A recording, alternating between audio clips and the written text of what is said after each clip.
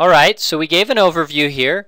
We've shown you as well how to decompose A into LU, and so the next step here is to figure out D, and that we do by solving this equation, LD equals B, for D.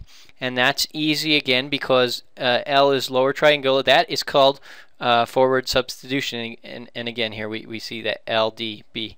Okay, so we can go down and do that here. Solve LD equals B for D. Okay, so this is L, this is D, and this is B, and this is pretty easy. So let's just show you that. So we just read this off: D1 equals B1, and then we can just say F21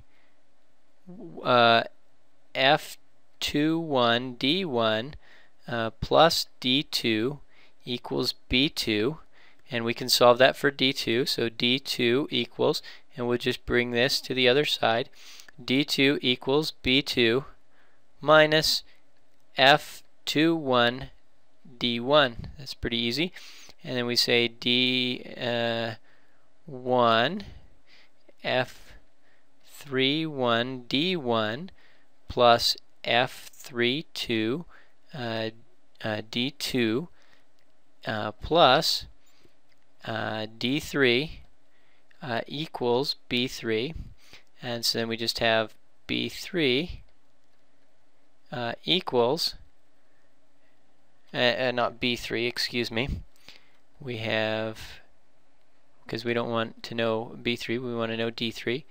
D3 equals, we'll just bring these two to the other side of the equation.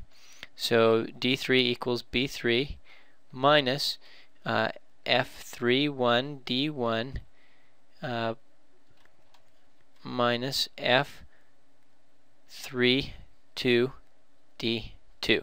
Alright, so that's it. That's the forward substitution that it takes to find D, and solving this equation, LD equals B.